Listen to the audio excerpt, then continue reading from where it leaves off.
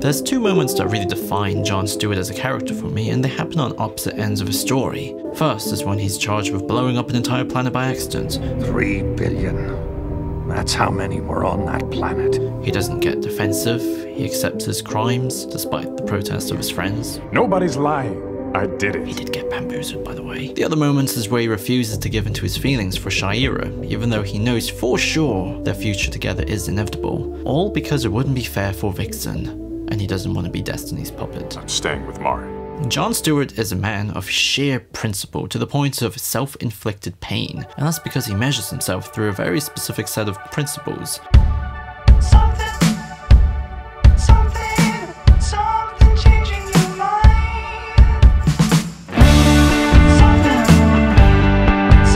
What's the matter? I wore glasses as a kid. Every League member have very different motivations for their devotions to justice. For Batman, it's obviously a byproduct of his trauma. Whatever. Superman was taught to be loving by loving parents. I don't care where he came from. All I know is he needs us, Jonathan. Wonder Woman has a deep sense of personal responsibility for man's world. Wally is a really positive guy whose altruism and concern for other people is what helps him with his mental health. You play the fool to hide a warrior's pain. Jean does so to participate and protect his new home. And both Shaira and Jon Stewart has a soldier's code when it comes to abiding to institutional ideas of honor and service. I came to this planet as a patriot. However, there's another ingredient to Jon's brain hole, and that's his childhood love of comic book superheroes. They were the stars of my favorite comic book, the Justice Guild of America. What a nerd! He even credits them as the reason why he was selected to be a member of the Green Lantern Corps, and presumably why he joined the army. As a result, if you break Jon down with the self-concept theory, they are his ideal selves. We died once to save this Earth, and we can do it again. The Justice Guild were World War II superheroes who were also soldiers that died in the war, and their nature is so altruistic that they bloody end their own existence with a smile to save everyone else from the fantasy that's keeping them alive. So you can draw a very clear line between their aspirational qualities when it comes to service and sacrifice with Jon's actions, and also his own lack of fear of death. He answered Jon's call, agrees to the Justice League invitation pretty confidently. During the Cadmus arc, he surrenders himself to the authorities with the rest of the League. There's a really great quote by Rowett's paper.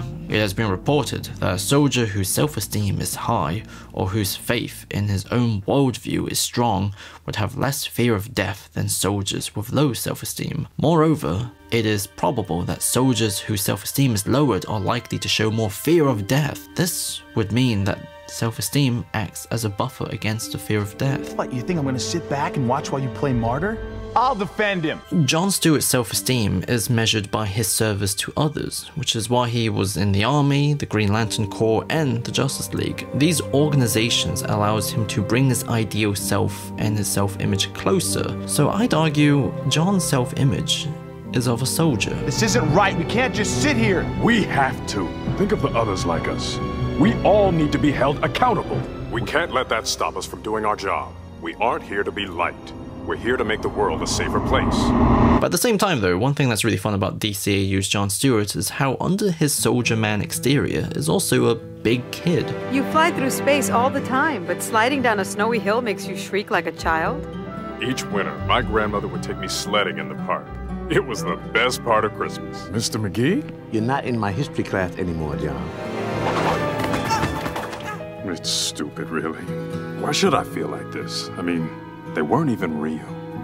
They gave their lives for us. That's real enough for me. He's not just colleagues with the Justice League, they're his friends who stood up and believed in him even when he and the system didn't believe in himself. You believed in me, even when I didn't believe in myself. Hey, what are friends for? He's often paired with Wally because he's like his little brother. You done with those? He and Batman share conversations about the women in their lives, which comes off like two schoolboys. Standing right behind me, isn't she? Jon's romance with Shaira starts with bickering, but then they grow so comfortable and rely on each other so much that they open up and show each other how to enjoy Christmas. When they first kissed, Jon was like, yeah, let's be stupid. We can't be worrying about each other when we're fighting the bad guys. Too late for that. However, due to his ideal self as a soldier, he doesn't quite know how to process these feelings when it gets complicated. After Shaira betrays him, he compartmentalizes his feelings and shuts her out and becomes a pretty rude person. Anything I took was freely offered. Maybe you should take better care of your stuff. And when it came to voting, if she can leave or remain, he just couldn't. He stayed out of it. But when she left in tears, he said, I love you too. This tension between his childlike longingness to enjoy the things he wants in life and his duty, which requires shutting that part of him down, I have a day off and a fully charged power ring. Try me. shockingly doesn't get resolved. Instead, it intensifies moving forward. He discovers they have a son together in the future. Your mother? Who is she? Kind of obvious, don't you think? They share a life together in a different lifetime. And also, the breakup with Shaira was so stressful that John loses all of his hair. John getting rid of the army cut and growing a stylish goatee I think symbolizes a new self-image, a new individualism, because moving into Justice League Unlimited, he's noticeably less stern. Sorry. Been hanging out with Flash too much. After the heartbreak, he had to be someone new, someone different, beyond just the service. And as he experienced from the League, Got your back. being a good friend is something also heroic. So he starts a relationship with Vixen, and there's two ways to interpret this. Either he really did move on, fell in love with someone else that's also sexy, reliable, charming, and crazy about him too. I was thinking we could skip the concert tonight. Just stay in and order takeout. Or this is him expressing his feelings onto a substitute target, because first he was unable, then he became unwilling to express them to his actual target, Shaira. There's evidence for both. Vixen makes John happy, they both have chemistry. I'm not off shift until 1600 hours. That's breakfast time in China. I like breakfast. But, as Vixen said, He still has feelings for you, you know. I know. and Batman notices there's a part of him in denial. Also, John angrily defends Shaira publicly the moment she's attacked. Back off! She doesn't have to take that from you people! The truth is, I don't think John knows. I couldn't figure out how to tell you this, or even if I should. What? Throughout his entire life, he may have had the self-esteem to be brave and self-sacrificing as a soldier, but he's always had trouble valuing his own life with the same sense of responsibility. I did everything I could. I wish you hadn't. He doesn't measure his worth through what makes him personally happy. As a result, when Shaira learns of their future son together, he responds by staying with Vixen in order to not be Destiny's puppet. I've been trying to figure out what to do with that knowledge, what it means for our future. Well, what else could it mean? I won't be Destiny's puppet. Whatever the future holds, we'll make those choices ourselves. This is either him still struggling to follow what he wants because of a sense of honor for others, because it'd be an unfair way to break up with Vixen, who's now hospitalized, or it could be the opposite. It's John deciding to follow his own free will by going against what's expected of him. We never got a conclusive answer, unless you count the Justice League Infinity comic, but after writing this video, I feel like his story isn't in any desperate need of one. As long as John surrounds himself with good people who loves him, as long as he's happy, we know he'll build the self-esteem needed to honor himself. That's the destiny, the promise, which Shaira represents. The point of this video is, go away Hal Jordan, John Stewart is my Green Lantern! Staring at the wall, I know you really love the color. We picked it out over the phone. Remember what you said, but I could never tell the meaning. I try to see what I have been shown. Staring at the pictures now, I know they try to show me. I cannot see, but God knows I try.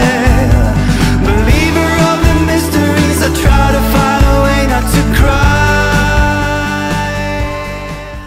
Alright, so yeah, that was the John Stewart video. This video was a complete pain in the ass to do because I had written the first half of it down and I was pretty happy with it, the self-concept stuff. But then the moment I entered into jail use territory and had to talk about Vixen and stuff, I was like, I don't know where to go with this, where to start, because I wanted to continue the self-concept theory stuff. But then I was like, oh, this is a completely different thing. I don't even... So this video ended up taking way longer than intended. Anyways, I'm pretty happy with it. It's designed to sort of be a complementary piece to the Hawkgirl video, and is a first part of a lot of other character case studies. I really want to get into the Young Justice characters soon, but I need to finish Young Justice Phantoms, but whatever. Anyways, special thanks to everyone on Patreon. I love you guys, and I'll see you guys soon.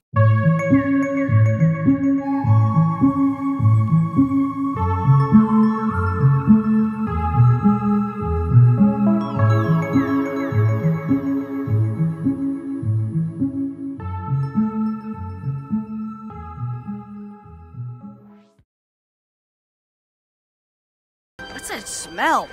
Gotham City.